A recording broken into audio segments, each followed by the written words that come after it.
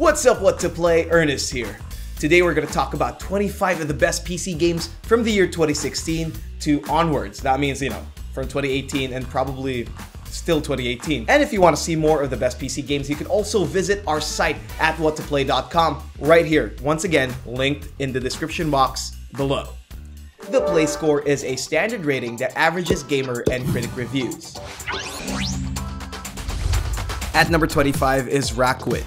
Lara Shigehara's Labor of Love is a storybook for all ages. Clad in familiar pixel visuals, Rakwin follows the story of a hospitalized boy navigating through unerringly mature themes in his colorful imagination. A bittersweet tale that's worth a bit of heartache. It has a Play Score of 8.77. Number 24 is Doki Doki Literature Club. If you're coming into this with the expectation of some lovely waifu time, think again. This free-to-play title from Team Salvato is not your ordinary visual novel. Waifu-filled as this game's literature club is, you probably shouldn't expect to spend too much time with them. Acclaimed for its viciously traumatizing themes, it has a Play Score of 8.77. Number 23 is Owlboy, a platform adventure 10 years in the making. Meticulously poring over every single pixel, D-Pad Studios' attention to detail brought Owlboy the attention it deserved. It's a breathtaking masterclass in pixel visuals, bringing awe with each frame of Ghibli-like paradise. Fly around in Owlboy's floating islands with a Play Score of 8.79. Number 22 is Night in the Woods. An eye-opening experience awaits us in Infinite Fall's narrative adventure told through the eyes of anthropomorphic animals. Despite their choice of characters, May's Night in the Woods is every bit a human story. Uncover the secrets behind the recent phenomena and pick up a few life lessons along the way. It has a Play Score of 8.8. Number 21 is Shadow Tactics: Blades of the Shogun. The spirit of commandos lives on in this hardcore tactical stealth game set in the height of Japan's Edo period. Lurk in the shadows and practice the way of the ninja as you navigate through hundreds of expertly designed levels. Solve the puzzles of each stage as 5 different characters with varying skills and personalities. Plan ahead and master the art of execution as it has a Play Score of 8.8. Number 20 is Forza Horizon 3. Only the third title in the recent racing series, Horizon has no shortage of promise. Combining 2 highly marketable genres into one, Forza Horizon has become a pure open-world haven for racing enthusiasts across the globe. Cruise through the vast Australian landscapes and discover a world that's twice bigger than the last. It has a Play Score of 8.8. Number 19 is Rise of the Tomb Raider. She may have left the Dragon's Triangle, but it's nothing close to smooth sailing for the sterling spelunker. Back with a brand new adventure, Lara takes the action to the dry Siberian tundra in a race against time.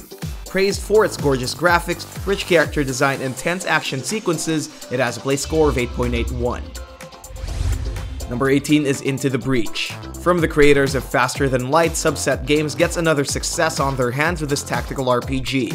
Take the side of humanity and defend the colonies against a gigantic offense. Suit up in their powerful mechs and fight your way to victory in their turn-based battles and procedurally generated challenges. It has a Play Score of 8.83. Number 17 is Bayonetta. Platinum Games' hack-and-slash masterpiece finally makes it to the PC and it's delivering in more ways than one. Back with amped-up graphics and 4K resolutions, the seductive witch has opened yet into another worldwide success. Slip into her iconic heels and whip your hair against the city's poor angels. An award-winning title made even better, it has a Play Score of 8.84. Number 16 is SteamWorld Dig 2. Just one of the many eShop releases for the Switch, the 2D action adventure digs out of their earthen world and into the console lineup. Play as the steam-powered robot Dorothy as he takes the helm of the underground escapade. It's got the same steampunk feel to their world, but it's back with more delightful Metroidvania fun. A solid second installment, it has a Play Score of 8.85. Number 15 is Dark Souls 3. The final curtain in what is now known as From Software's genre-defining hit. This third installment of the Dark Souls series is a culmination of the series' best features. Enter Hidetaka Miyakami's nightmarish universe and wallow in the sweet, sadistic glory of their stamina-testing combat. A fitting end to a renowned action RPG series, it has a Play Score of 8.85. Number 14 is A Hat in Time. An absolutely adorable 3D platformer that gladly steps in for the Super Mario Odyssey void in the hearts of PC gamers. Crafted in the much familiar Nintendo games of old, A Hat in Time tells the story of a charming little girl who stitches up wondrous powers with the power of hats. Help her conquer the trials of a vast fantastic planet with a Play Score of 8.87. Number 13 is Opus Magnum. An independent game studio known for their remarkable engineering puzzlers, Zachtronics pulls out all the stops to bring us the programming simulation we never thought we needed. Scoring an impressive 10 out of 10 on Steam, it's their most accessible title yet. Master the art of transmutation as you design, build, and carry alchemical solutions to answer their myriad of quests.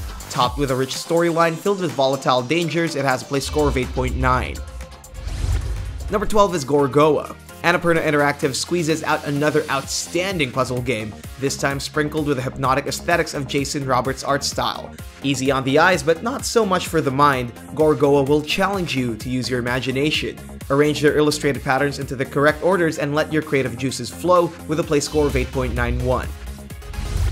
Number 11 is West of Loathing. Don't be fooled by this game's sly looks. It might look like just some college animation project, but West of Loathing packs one hell of a comedic punch. A role-playing game set in the wild stick figure West, meet their diverse cast of characters and traverse their monochromatic open world with their varying abilities. A slapstick open world adventure, it has a play score of 8.91. Number 10 is Subnautica. Enter the realm of Poseidon as Unknown Worlds Entertainment introduces us to the secrets of an undiscovered abyss. An open-world survival game set in extraterrestrial seas, exploration forms the heart of this underwater adventure. Unravel the mysteries of their strange oceans and survive the dangers that may come along the way. It has a play score of 8.93. Number 9 is Pony Island. Daniel Mullen's strange indie puzzler. Step cautiously into this eerie metafictional game that is very aware of its existence as a game. While that usually leads to some funny breaking the fourth wall type interactions, this game takes the road less traveled, dealing a few bursts of psychological horror with a side of ardent curiosity. Jump over some hurdles, get to the finish line, earn huge amounts of experience, and find yourself in a spiral of confusion and despair. It has a play score of 8.94. Number 8 is Inside. Playdead shows their mastery of minimalist dystopia in this artful puzzle platformer. Showing just a tad bit more color than their Limbo title, Inside lets you dive into yet another dark tale. It's a thrilling atmospheric experience that's rife with smart puzzles, tense moments, and emotional narratives. Surpassing their own standards of excellence, it has a play score of 8.95. Number 7 is Hollow Knight. One of the pioneering titles of the gallant Metroidvania comeback, Hollow Knight is another indie game that surpassed expectations. A journey headed by their skull-capped adventurer, lift the curse of a ruined land as you enter its kingdom of insects. Despite its gloomy environments, it's still a colorfully challenging adventure wrapped in exquisitely designed levels and responsive controls. It has a play score of 8.98. Number 6 is Cuphead. Studio MDHR's maiden title is an extraordinary work of art. Turning heads since before its release, Cuphead took inspiration from the strange cartoons of the 1930s and turned them into poster boys for platforming punishment.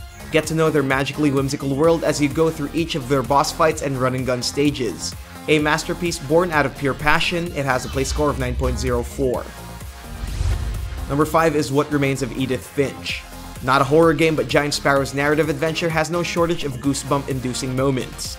Tasked to investigate the mysteriously cursed lineage of the Finches, the journey takes you to their haunted manor off the coast of Washington State.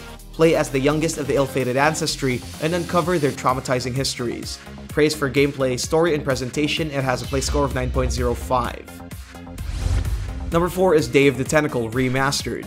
You might call this a cop-out since this is a remastered version of the 90s classic, but there's definitely something to be said about the timelessness of LucasArts' time-bending misadventures. Experience the world through the eyes of their oddball characters and maneuver through the uproarious events with their point-and-click system. A cult classic, it receives a play score of 9.1.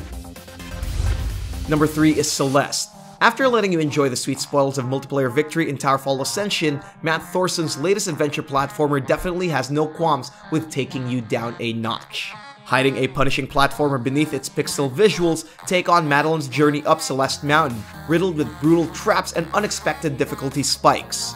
With a charming story to boot, it receives a play score of 9.13. Number 2 is Stardew Valley. Harvest Moon was a staple in our childhood consoles, and thanks to Sickad Games, we finally get that dose of quaint country living on the PC. An award-winning indie title, Stardew Valley doesn't just nail it with the nostalgic pixel visuals, it also encapsulates everything we loved about the classics while putting their own modern spin. Take care of your farm, find the love of your life, and meet the neighbors.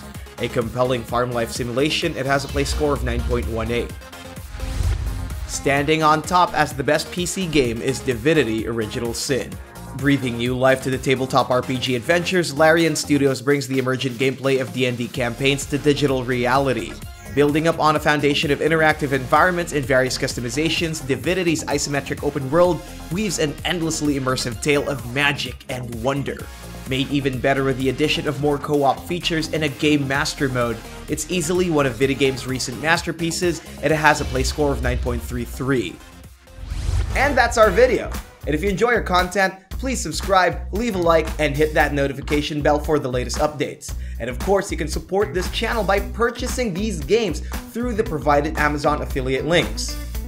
If you want to see more of the best games from any platform, feel free to check out our website at whattoplay.com with a link, once again, right here in this little tiny description box. See you next time.